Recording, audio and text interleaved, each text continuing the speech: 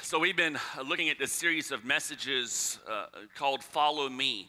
And the first one was the call. We examined the call of what it means to follow Jesus and the importance of repentance in following Jesus and believing in Jesus. And then last week, we examined those passages that talk about the cost associated with it, taking up the cross, how Jesus separates those even within a family. And this week, I have to say, I had conversations, many of you, that passage of scripture and that message struck home as you shared stories with me of how your following Jesus and belief in the gospel has affected the closest earthly relationships that you have and the divisions that occur simply because you have given your allegiance to Christ. Well, this morning, I want us to look at this idea that Jesus gives us, that to follow him, the best and the fullest expression of following him is not found as isolated individuals, but instead within the context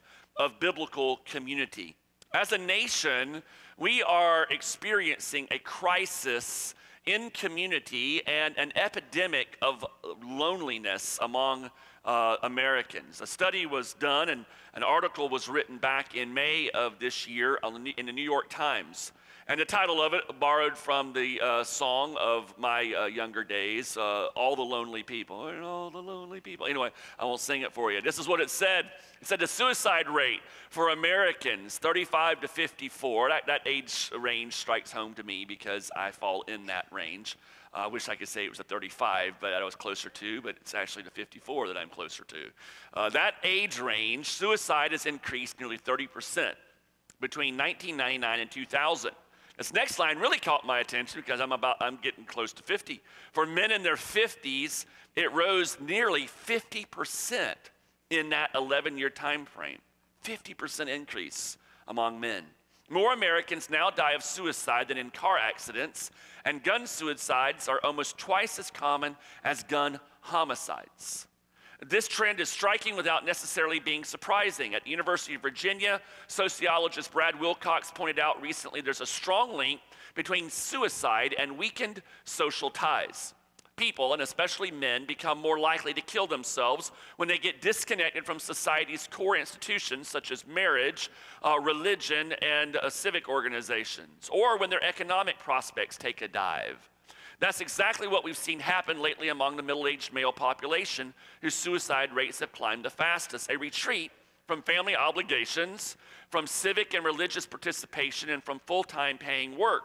The hard question facing 21st century America is whether this retreat from community can reverse itself or whether an aging society dealing with structural unemployment and declining birth and marriage rates is simply destined to leave more people disconnected, anxious, and alone. Right now, the pessimistic scenario seems more plausible. In an essay for the New Republic about the consequences of loneliness for public health, Judah Shulevitz reports that 1 in 3 Americans, 33% of Americans over 45, identify themselves as chronically lonely, up from just 1 in 5 or 20% a decade ago. With baby boomers reaching a retirement age at a rate of 10,000 a day, she notes, the number of lonely Americans will surely spike. The article goes on to say that all of the efforts that people are taking to try and address this deep, restless, abiding loneliness is failing to deliver on what was hoped. Social media, Facebook, online chatting, online relationships, all of these different mechanisms that people are looking to in order to find community fall short of delivering what is hoped for. It's a shallow substitute for real community. You know, as I see people and interact with people, they try to cope with this loneliness in a variety of ways.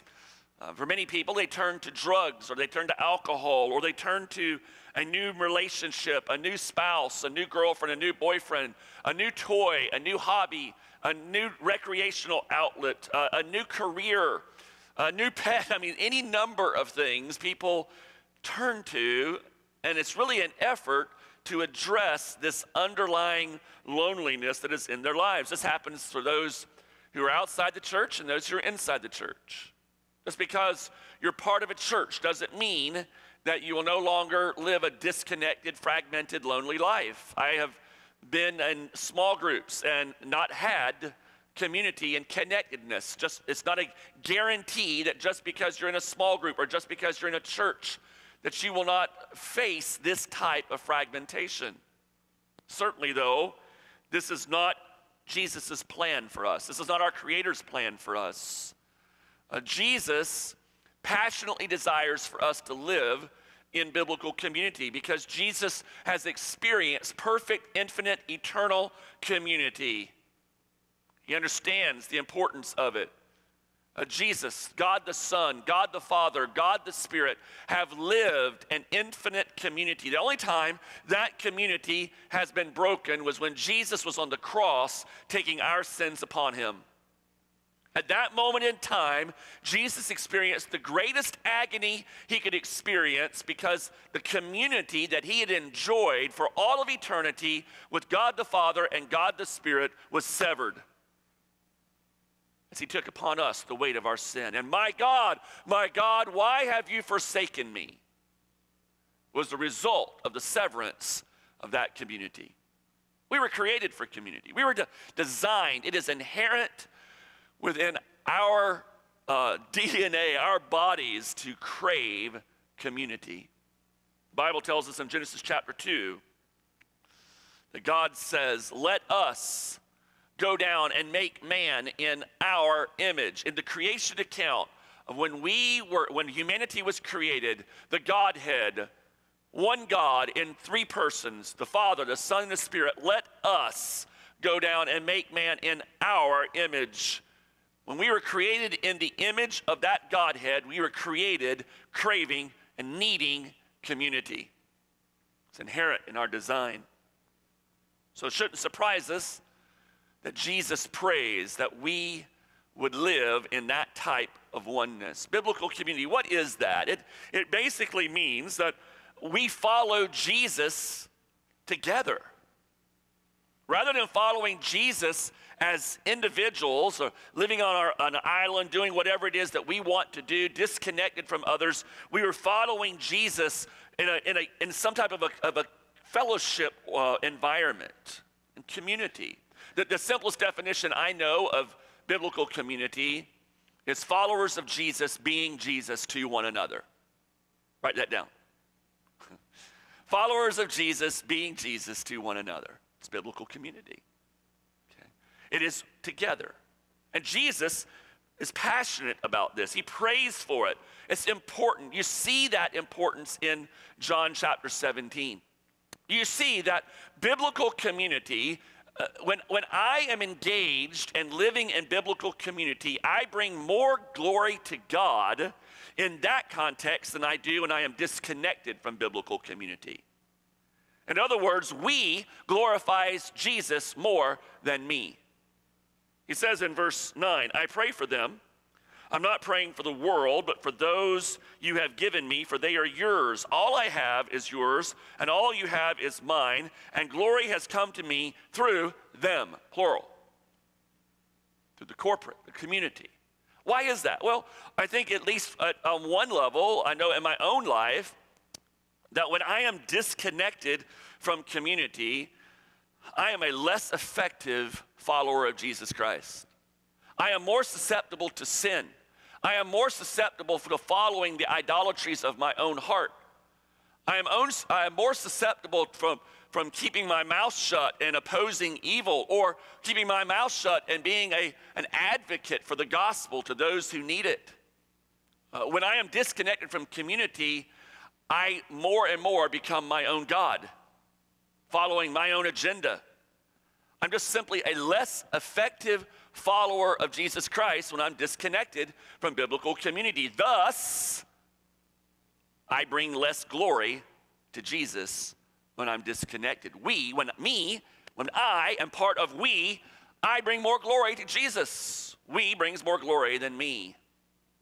We need community. Jesus is passionate about this. So passionate that in verse 20, that's just a stupendous verse.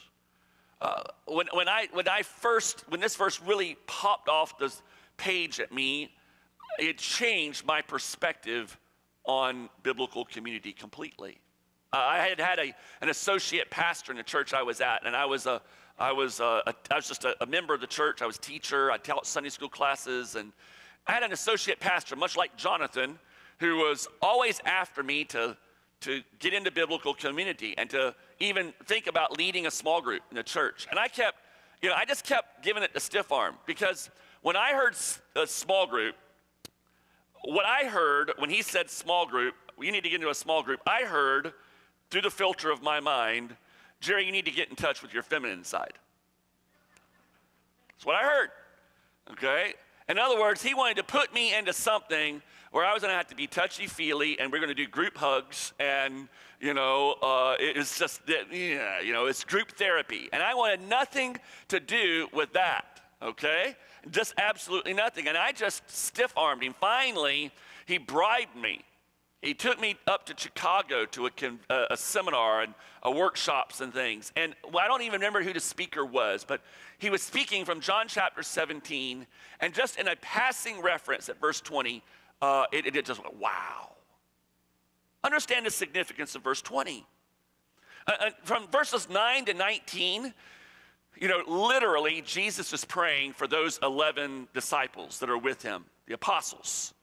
Okay, Judas has left to betray Jesus, and Jesus is praying for Peter and James and John, and now, of course, by extension and application, we're included in that prayer. But in verse 20, he goes further. Look at it. He says, "My prayer is not for them alone. I also pray for those who will believe in me through their message." So in other words, I'm not just praying for these 11 men. I'm praying for all of those people who will come after them, who will become believers and follow me because of the message that they're going to spread around the world. I want to pray for Keith Perry. I'm praying for Linda. I'm praying for Ev. I'm praying for April. I'm praying for Jerry. I'm praying for those who will follow after. In the upper room, in his last day, hours on earth, last 24 hours of his life, Jesus prayed for me. And he prayed for you. And isn't it interesting what he didn't pray for? He didn't pray, "Father, make them passionate, effective soul winners. Father, make them holy so that no one is able to ever besmirch my reputation through their lives. Father, through them, extend the kingdom around the world. Make the church prominent and dominant.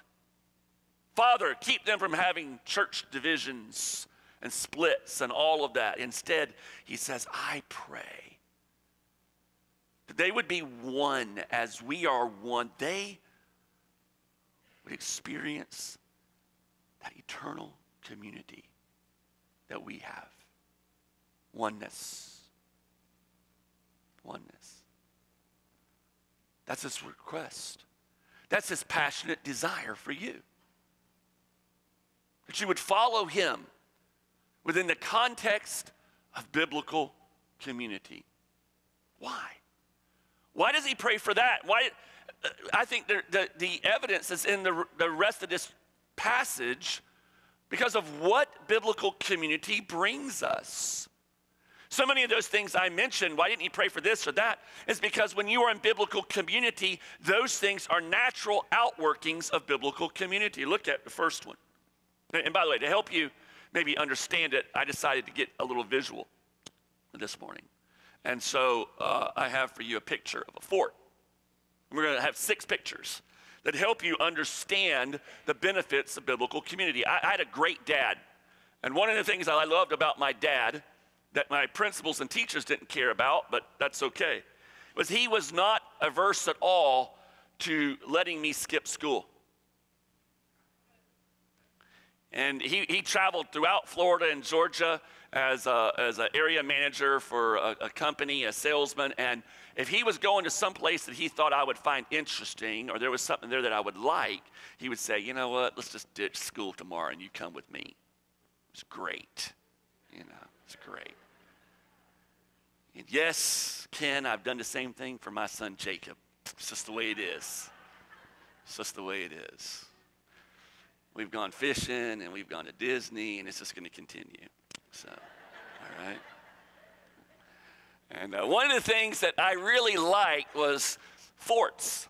I was a kid, up elementary school. I mean, I've been to the St. Augustine Fort. I used to know those rangers by name. I went there so much on Fridays. We'd skip school on Fridays and go to Fort. This is Fort Christmas here in Florida. It's a neat fort. It's a cool fort. I love forts. And I think the reason why I love forts is because I love Saturdays as a kid. Love Saturdays. They were awesome. It's the only day of the week worth watching TV when you were a kid, right? Except for the 5 to 6 o'clock hour when Star Trek came on Monday to Friday. There was nothing on TV any good, because you only had 3 stations except for Saturdays. You live, guys, remember this? You live for Saturdays. Had a hard time getting up early Monday to Friday, but Saturdays, 6:30, you're up, sitting, in contorted positions because the cartoons started, right? And you watch cartoons all morning and, finished up around noon with the Bugs Bunny Roadrunner hour. And then the good stuff really even started. The Rifleman, and then the Westerns would come on. And I loved Westerns. I watched all the Westerns. If it came on, it was a Western, I watched it. If it was John Wayne, I love John. I've seen every John Wayne Western made all the way back to the black and white ones, and I've seen them multiple times. Love John Wayne, okay? We need more John Waynes. Yeah, amen. That gets an amen. Come on. Come on. Right? I mean, Glenn Ford, Randolph Scott, even Audie Murphy. I didn't really like Audie Murphy Westerns, but I had to respect him because he was a war hero, okay? So I even watched the Audie Murphy Westerns, and I loved Westerns. I loved it when, the Indians were chasing the cavalry, and they're running from the Indians, and where are they headed? They're headed to the fort, right? And they would get inside the fort just in time, and the doors would close, and then the battle would begin. I love forts. Forts represent something, don't they? I mean, the settlers, when there was an attack, what did they do? They ran to the fort. Why did they go to the fort? Protection. Yes, protection. Verse 14, I have given them your word, and the world has hated them, for they are not of the world any more than I am of the world. We live in a hostile environment. As Christians, we are behind enemy lines. Wake up. We're at war. It's a spiritual war. And it expresses itself in a number of ways within our culture. But there is a war going on. It's a war of ideologies, a war of spiritual dimension. We're at war. And we are hated by those who hate Jesus. All I have is, verse 15, my prayer is not that you take them out of the world, but that you protect them from the evil one. Isn't it interesting that the evil one is going to attack us, and one of the areas that he's going to attack us is in the area of biblical community. He will tempt and he will try to do whatever he can to induce you to disengage or to never engage in biblical community. He'll throw job situations, he'll throw sports, he'll throw your children, he'll throw a bad experience in a group. Whatever it is, he'll throw it in your path to induce you to disengage from biblical community. Why? Well, I think all we have to do is look to nature. You get an idea of why Satan wants to disconnect us from biblical community. But one zebra is about to violate the first rule of the safari. Always stay with the group.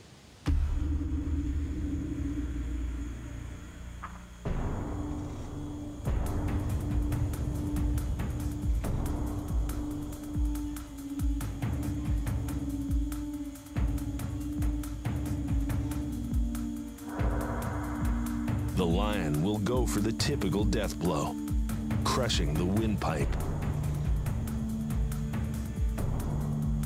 I cut it off before the gory stuff. What does the Bible say?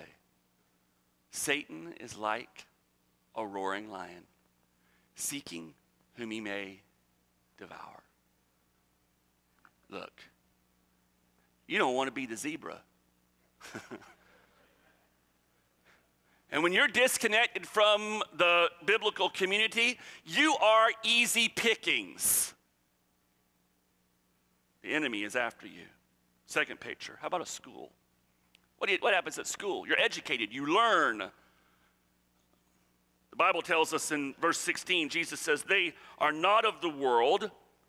We started out in the world, messed up, sinners, estranged from God. But now we've come into this new community, this new relationship with Christ. Sanctify them by the truth. That word sanctify comes from the Greek word agiazo. It means to be set apart, to be made holy, to be consecrated in such a way that you are made usable for the master. Sanctify them, make them usable, set them apart and make them holy. Sanctify them by the truth. Your word is truth. See, biblical community is important because this is the context in which we are supposed to learn the truth of God, where our knowledge and our understanding of God grows and deepens. We come together and we study the Bible. Biblical community is not biblical community if the Word of God does not play a central component in that time together. The Word isn't there and you're not studying the Word of God, then you just have a social club. You have a Christian social club. And there's a place for Christian social clubs, but don't confuse that with biblical community. And something wonderful happens when Christians get together and they study the Bible together. I find that, and have found that when you study the scriptures with a people who are on a continuum of spiritual maturation, and we discuss a passage of scripture, and as that passage of scripture intersects with my life, it will intersect in a particular way, but somebody who is further down the spiritual journey, it intersects with their life in a different way, the application of that scriptural principle and truth. And as we discuss it, it helps me to hear how that scriptural truth intersects with their life. It enriches my life to see how it affects other people's lives. And you get a more full-orbed understanding of the scriptural truth. What it does is it helps us to have a more developed, fleshed-out understanding of who we are in Christ. When we learn who we are in Christ and we learn the Word of God together, we're stronger, we're better educated, we have a better understanding and knowledge of God. Third picture. This one should resonate because it's January. How many of you made some type of New Year's resolution that centered on either diet / lose weight and or exercise? Raise your hand. Come on. All right. I either got a bunch of liars in here or a bunch of cynics. I've tried it for decades. I've lost. I'm not doing it anymore. Okay? 1, 2. Now let's be done. How many of you have already broken that New Year's resolution? Raise your hand. I won't ask that. Okay. New Year's tends to be a time of where we think about our health, our physical health, right? And in biblical community, in one respect, it's similar to a health club. You know, you go into a health club together you have a trainer, or you get into a class, you do CrossFit. When you're in CrossFit, you do it as a group of people. Why? Why do you go to Zumba, Janie? And why don't you do Zumba by yourself? Why don't you lift weights just by yourself? Why do you get involved in a group? Why do you have a trainer at a health club? Because they encourage you. They encourage you to do the hard work that's necessary to reach the goal. They provide support, moral support. They equip you and help you to be able to do what it is that you need to do, and so that you can have the life that you want to have. Tyler and I have been working out now since February of last year, 3 times a week. And we were talking just the other day about Larry Marshall. Larry's in here somewhere. And you know what? I want to be Larry Marshall when I am his age. I mean, that guy is like the Energizer Bunny. And so Kat and I were guessing his age, and we were way off. I'm not going to tell you how old he is. We thought he was much younger than what he actually is, because he works guys who are much younger than him into the ground. And so we decided like a year ago, we're never going to be like that. We're never going to be there if we don't start now taking care of our bodies and exercising and doing all these different things. We need that encouragement. So we have a trainer. Because if I don't have a trainer, guess what I'm going to do? I'm going to sleep in. Or I'm going to ditch that thing. I need that trainer. I don't like paying the money, but I need it. Why? I need the accountability. I need somebody helping me and encouraging me and pushing them along. I need it. Jesus says, as you sent me into the world, I have sent them into the world. For them I sanctify myself, that they too may be truly sanctified. Jesus was set apart specifically to accomplish a mission, the mission of redemption, provide salvation for us, to take care of our sins. And Jesus, in turn, has set us apart for that same mission. We carry the message of reconciliation, the good news, the gospel. We have an objective. We have a mission. We aren't supposed to come together and just grow fat and sassy.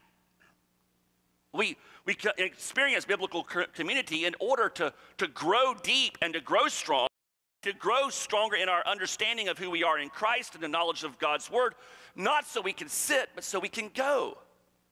We grow in order to go. We grow in order to do. Part of biblical community is doing, working for the kingdom, carrying the message of Christ to those who need it, and doing it in an environment of mutual support. One of the things I love about our journey groups is that in those journey groups weekly, we are exhorting one another. We're encouraging one another to live on mission for Jesus Christ. We're learning how to share our faith.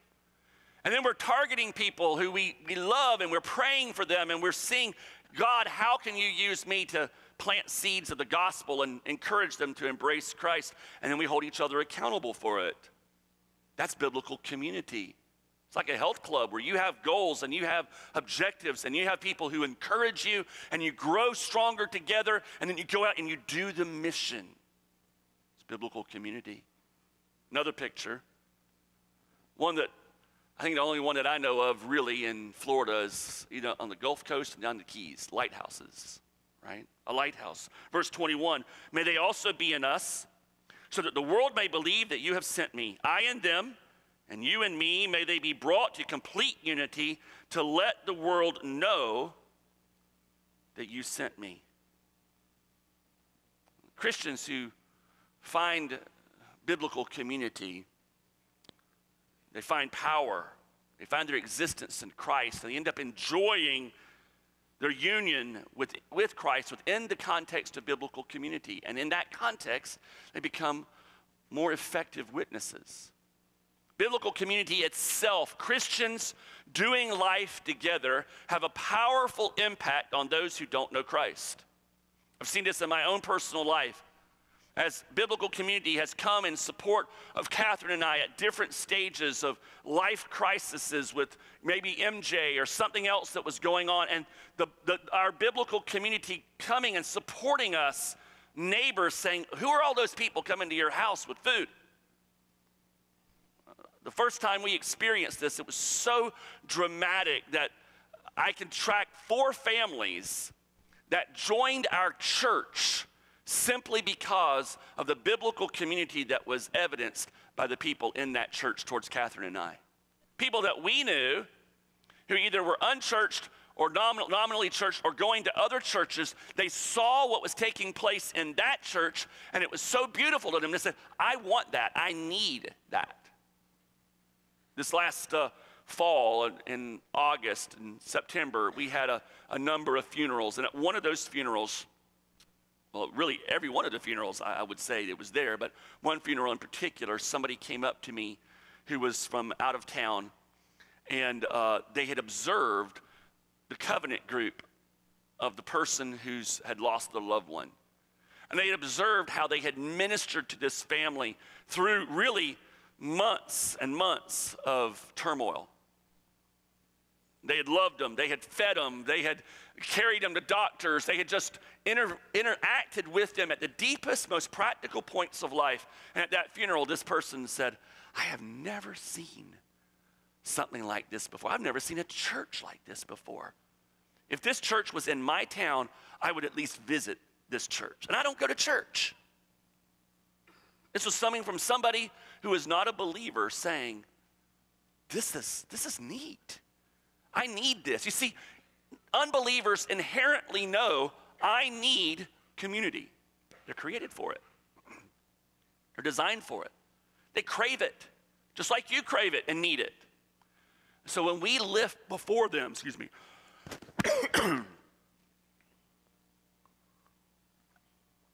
when we lift before them a picture of biblical community, it is a winsome, powerful witness for Jesus Christ.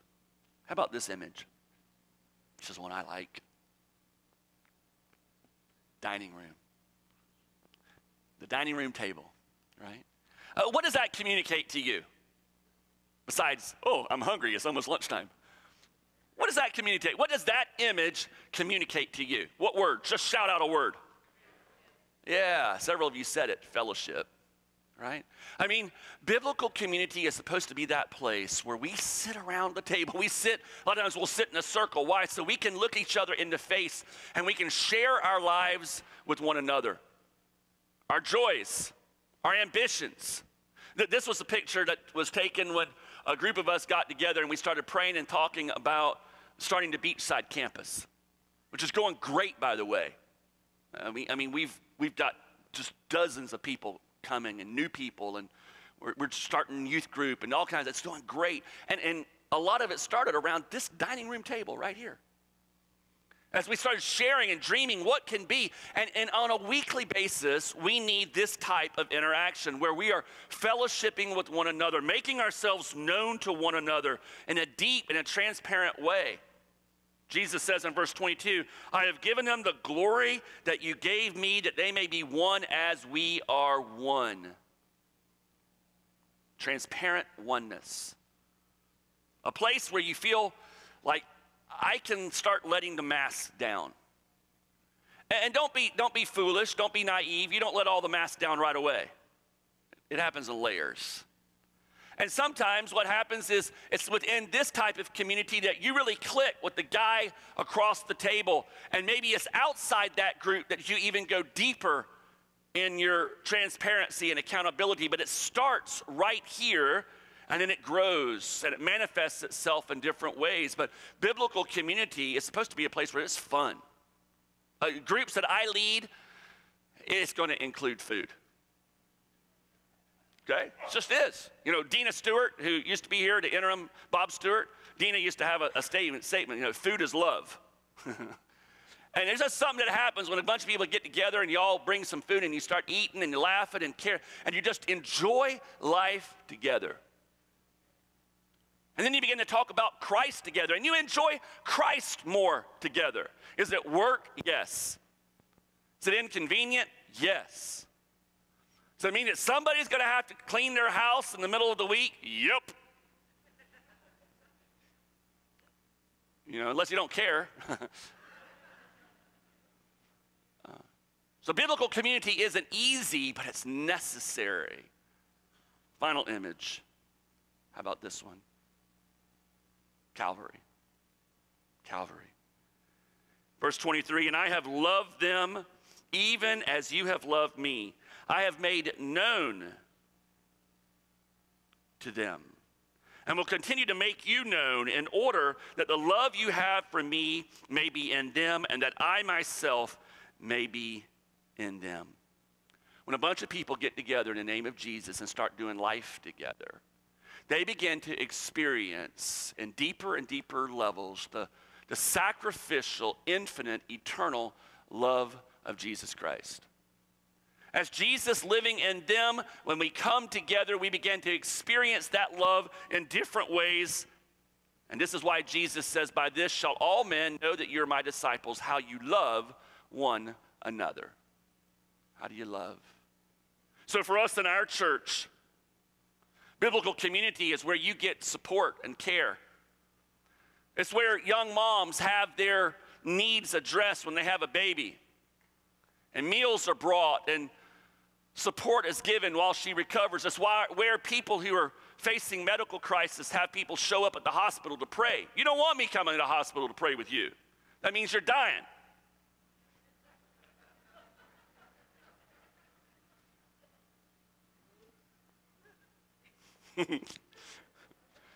No, Jerry, that's okay. I'm fine. It's just a car. Go. That's fine. I never forget that happened to Dan Landry a couple of years ago when he was in there, and I happened to walk in. He sees me coming out. He goes, "I'm okay, Jerry. I'm okay." Really? He'd just been in there for a long time, and I just thought I would stop in, but he knew that normally when I come, it's bad, right? I love the fact that many of you have gone to the hospital at 7 o'clock in the morning for a procedure, and there were people from your covenant group to pray with you, to be there with you, to comfort you. And they had been praying with you for weeks, maybe even months ahead of time as you went through all those infernal testings and this and that. And they were there lifting your hands up. Got a letter a few weeks back from one of our members. And they've been members of this church, I guess, probably for 25 years at least. More than that, actually. And in that letter, they just relayed how the last couple of years have been some of the hardest years of their life. Job losses, major health issues, just one thing after another after another. And in this letter, she testifies of how precious her covenant group was.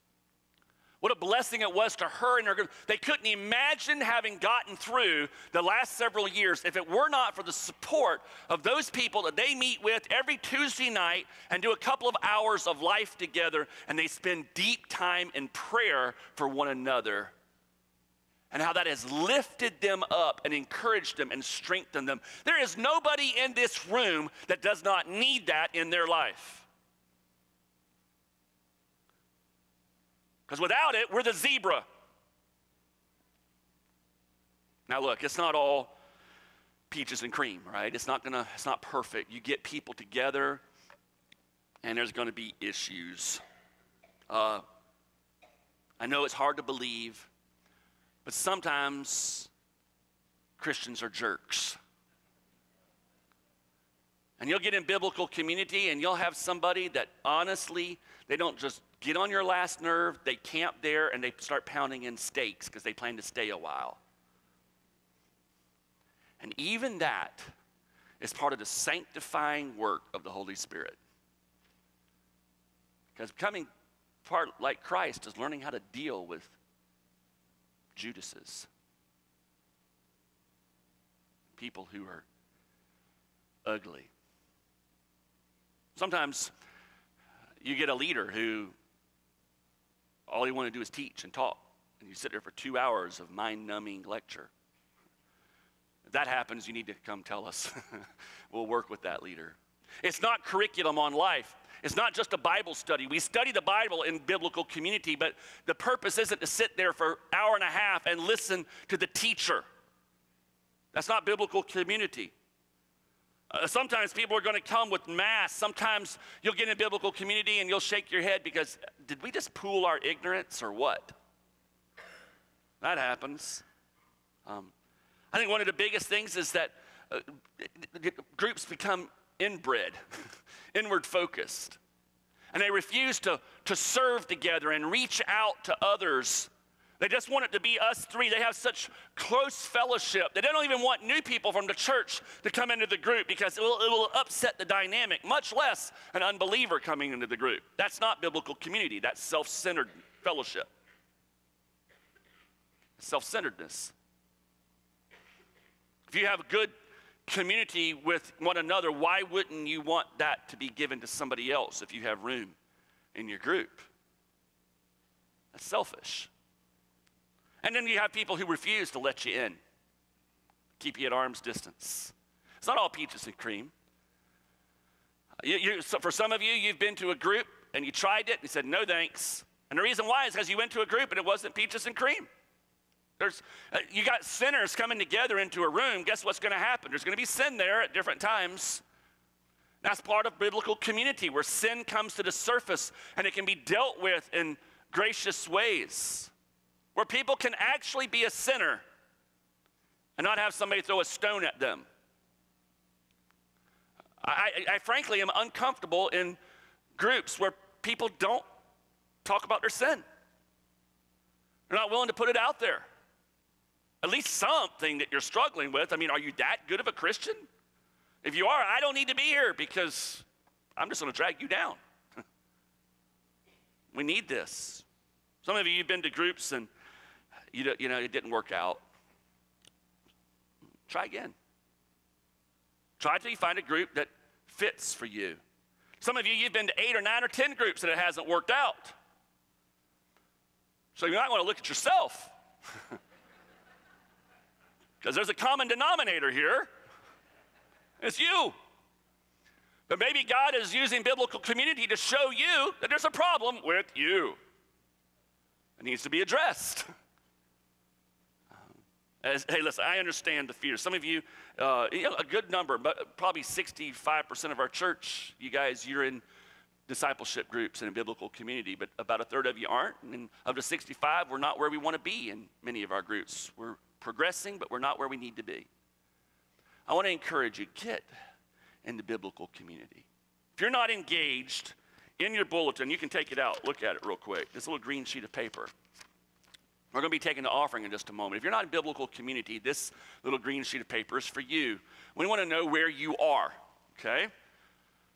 What do we need to do to help you get into biblical community? And so if you'll fill this out and drop it in the offering plate, or at the close of the service back by the Covenant Connect table and booth, there's a big table and there's a lamp, and Jonathan, who is our associate pastor in charge of biblical community in our church, Andrea Diener, his assistant, they're going to be back there. And they can help you learn what groups are available. They'll take this from you and they'll see if maybe they can put 4 or 5 of these together. There's 4 or 5 of you who need a group on Tuesday night in West Melbourne. Well, hey, there we go. But we won't know that you need that unless you fill that out. Now look, don't say, yes, I want to be in biblical community. I'm available from 3 a.m. to 4 a.m. every third Tuesday. Okay, you're making it impossible for us to help you, okay? So you got to meet us halfway. But fill this out and drop it in the offering plate or at the Covenant Connect table. You also have in your bulletin a listing of groups that are currently open, that people are looking for individuals who'd like to join. And there's details there, what night of the week and what part of the city that they're in and the county that they're in. And is it men only or women only, or is it a mixed group? What is it? If you'll turn these things in, and if you'll stop by and you'll see Jonathan and Andrew, we'll do everything we can to get you plugged into biblical community, because you need it. Vision of our church is to help people be followers of Christ. Follow me. Who? Worship God passionately. And man, hearing just the worship this morning, the way you sing and you're lifting your voices to God, it's passionate worship. We want that on Saturday nights and Sunday mornings, but we want that for you Monday through Friday. Worship God passionately. And we want you to connect with God's people in biblical community so that you're impacting God's kingdom. It's what we want to be as a church. But without biblical community, we won't get there. Because when we follow Jesus, we're to follow him together. Let's pray. Father, thank you for the opportunity to look at this passage. I pray, Lord, that you'd help us to be a church that grows deeper in our community. We have many great groups, and we'll have mediocre groups. We'll have great groups that sometimes will be mediocre and vice versa. But Father, help us within our discipleship groups to grow deeper with one another. Lord, give us people that we feel safe with, so that we can take off masks, that we can be encouraged and exhorted by them, and in turn we can do the same for them. Give us groups, Lord, that are strong in the Bible, studying it, learning who we are in Christ, and enjoying who we are in Christ together. And Father, most of all, make us a church filled with biblical community that is a light to those who don't know. And Lord, thank you for the groups that right now, they go out together, they serve together in local mission opportunities, whether it's the homeless or the hungry, or they might do evangelism together, or whatever it may be. But Father, together they take seriously the charge to go and make disciples. The best way to make disciples, Father, is to do it within the context of biblical community. May all of our groups be characterized not by a group of Christians who sit around getting fatter on the Word of God, but Christians who get fed by the Word of God and they grow stronger, and then they go. And we serve you and we pour our lives out before you so that your Son Jesus will be glorified through us and that men will be drawn to him. We ask these things in his name. Amen.